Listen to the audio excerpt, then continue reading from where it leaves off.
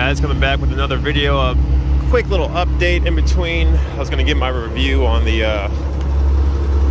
car with the downpipes installed. I don't know why the car shuts off when you started with the remote, but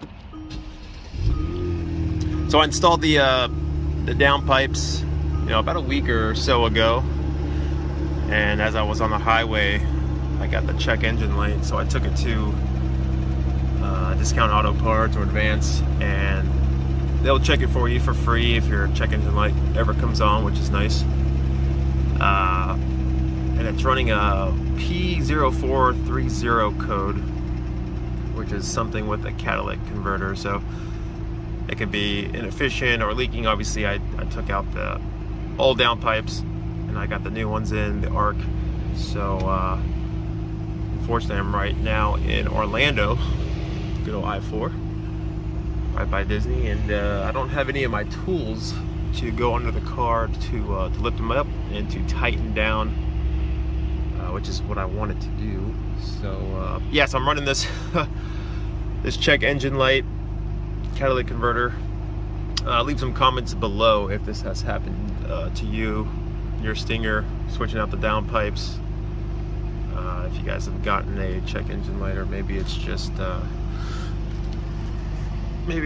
they just need to be tightened down because there's a leak. So like I said, I'm not gonna be able to do that until I guess this weekend. But the light came on for a couple hours when I was driving one day, and then it went away.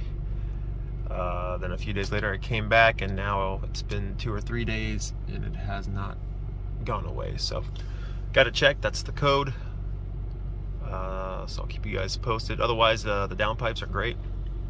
Sounds great. I'll get some more clips of that in the cabin and outside, and definitely more power.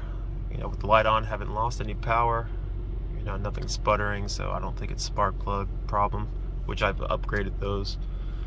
So we'll see. I'll keep you guys posted. But yeah, leave some comments down below if anyone else has had a check engine light pop up, if you've swapped your downpipes out. Thanks.